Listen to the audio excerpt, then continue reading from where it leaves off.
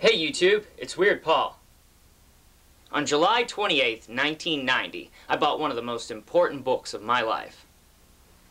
In the days before the internet, the Psychotronic Encyclopedia of Film introduced me to hundreds of movies that I would have otherwise never heard of.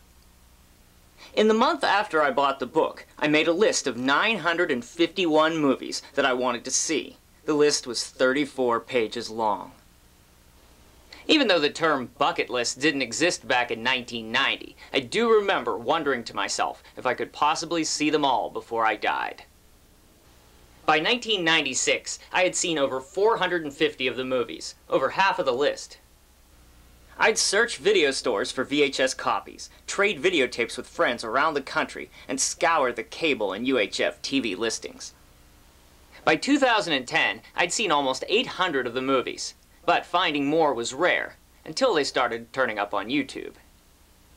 I've now seen 919 out of the 951 movies.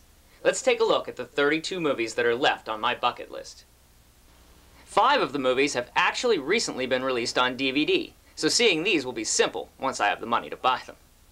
The 1933 jungle movie White Woman, the 1965 horror movie Curse of the Stone Hand, the 1954 Lon Chaney Jr. movie The Big Chase, the 1963 British horror movie Black Zoo, and the 1967 Mamie Van Doren movie You've Got to Be Smart. Some of the others are going to be pretty hard to see because they are now considered to be movies that are lost films. Like the 1930 mystery movie The Cat Creeps, the 1962 horror comedy The Weird Ones, all copies of it are believed to have been destroyed in a fire. The 1972 horror movie Voodoo Heartbeat. A couple people have claimed they own prints of the movie, but there's no proof. The 1962 Jane Mansfield movie Spree. I read that the last known print was unintentionally destroyed in the early 90s. And the 1961 Lon Chaney Jr. movie Rebellion in Cuba seems to have been seen by no one. There are 4 other movies on my list that may be impossible to see, because they may have never been made. The 1968 Paul Naschy movie Nights of the Werewolf, the 1964 horror sci-fi movie Demon from Devil's Lake, and the 40s and 50s Bela Lugosi movies Dr. Terror's House of Horrors and Lock Up Your Daughters are all films that are believed by many to never have actually existed.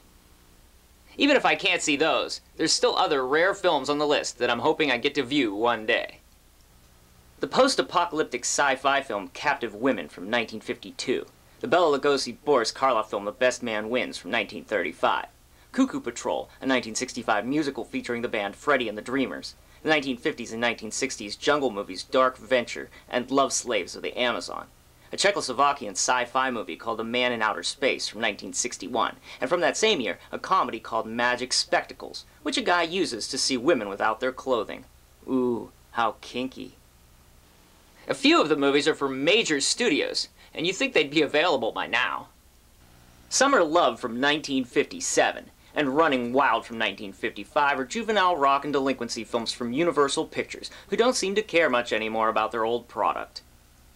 And 1955's Hell on Frisco Bay is a Warner Brothers movie. I really cannot understand why this film has never been available on video. I'm also still waiting to see 1932's The Miracle Man, 1934's Return of the Terror, 1954's Colonel March Investigates, 1957's Journey to Freedom, 1958's Edge of Fury, 1963's Homesick for St. Paul, and 1970's Is This Trip Really Necessary? Finally, there's one film on my list that I could actually watch right now. The serial The Mysterious Dr. Satan from 1940. It's on YouTube. Trouble is, it would take 4 hours to watch the whole thing. Maybe I'll just watch 1 chapter a week, like they did when it came out. In the meantime, I've been watching many of the other movies in the Psychotronic Encyclopedia of Film. Out of the over 3,000 movies in the book, I've seen 2,346 of them. I hope that you enjoyed hearing about all the strange, obscure movies today. If you did, don't forget to click on the like button down below. I'll see you soon with more memories. Thanks, YouTube.